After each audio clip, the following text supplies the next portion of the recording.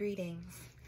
My name is Reverend Dr. Pamela Dawn Hancock, and I am going to start doing a series of these little videos because in November I'm going to be launching a Kickstarter for Mythic mapping, which is the product of my dissertation, where I created a self-directed game-like system for self-analysis.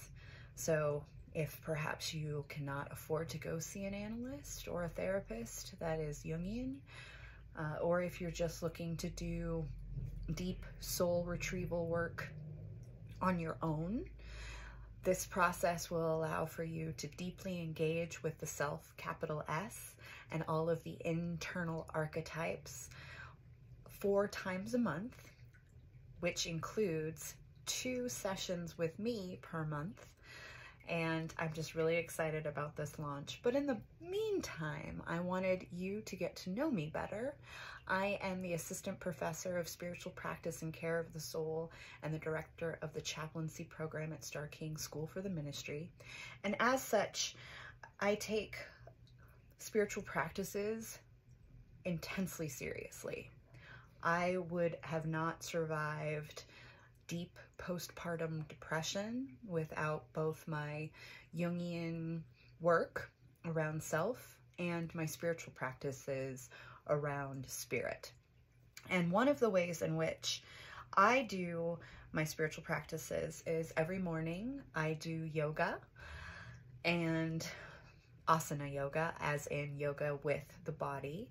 And then there is nada yoga, which is yoga with sound. And so yoga itself are ways in which you can connect to the divine. So there are many ways of doing that, not just what we understand in the West as physical yoga, so asana yoga, which is with the body, but there are lots of different types of yoga. So my morning spiritual practice consists of physical, using my body in postures to really focus the mind and connect to spirit, and then sound yoga, which allows for more of my brain and audio function, ears, senses to be engaged through vibration and therefore centering and connecting me to spirit. So in Mythic mapping, you will be guided to create practices that help you center and understand who you are and help you live a better life through understanding who you really are as a person. And every single person's needs are completely different. We are all individuals, but we can all tap into different ways to connect to self and spirit. So I'm going to share with you a little bit of that sound that I do every morning. And as it is Autumn Equinox, I thought that doing a sound meditation that is based in balancing both your upper and lower chakras, as well as balancing the left and right hemispheres of the brain. So I will be using crystal singing bowls that look like this for the chakra, and we will have one that focuses on the energy of the root chakra, one that focuses on the energy of the heart chakra, and one that focuses on the energy of the crown chakra. So allowing for all of the places within to become in balance this way. And then I will be using tingshas, which are a Tibetan musical instrument, to balance the left and right hemispheres of your brain. Okay, so feel free at this point to close your eyes, take a deep breath in, out through your mouth with a, again in, one more time in,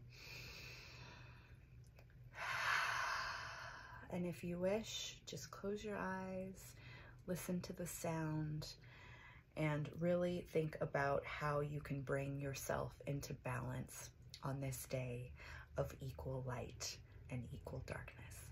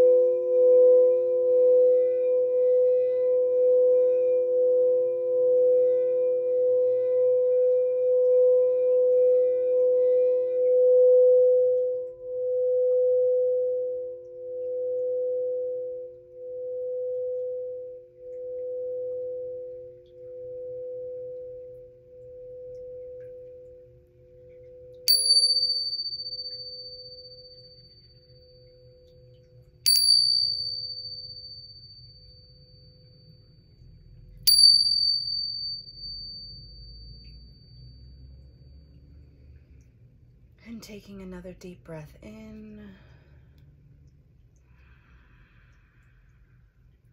Perhaps on your exhale, imagining roots growing deep into the earth. And then take another inhale. And then on that exhale, imagining branches growing up into the sky.